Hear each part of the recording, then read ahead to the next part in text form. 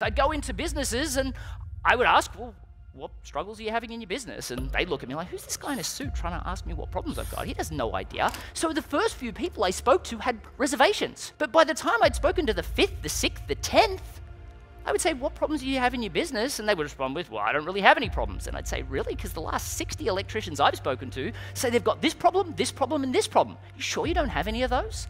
Well, actually, I've got all these problems and these as well. Because now they feel like they can trust me because I understand their industry, their sector.